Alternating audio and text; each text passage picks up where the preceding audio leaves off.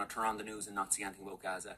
I'm sorry, guys, but there's no going back to normal. The world is different forever. Everything has changed. All masks have dropped. There's no way that we can go back to normal after a bunch of people have been live streaming their own genocide and ethnic cleansing for 4 months.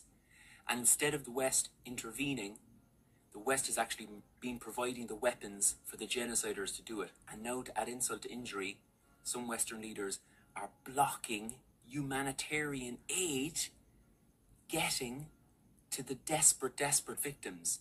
So join us on the streets, because we can make a difference. Let's see 3 times the numbers. Because if we get the numbers to just completely explode, you can be part of a movement that saves lives and brings these fucking bastards to justice. A friend of mine, Omar from Gaza, said, you know, tell the West if you get a chance, even if they don't care about us, it could be them next. Because this rogue state is breaking international law. It's not just a war or annihilation of Palestinians. It's an annihilation of decency, of reason, of humanity, of international law. They've stated, their Prime Minister has stated that not even The Hague will stop them. Well, I tell you who will stop them. We will. We can. Join your local Palestinian solidarity group. Get to your march this weekend and be part of, I'm promising you, the most fulfilling, most important thing you'll ever do with your life. Free Palestine.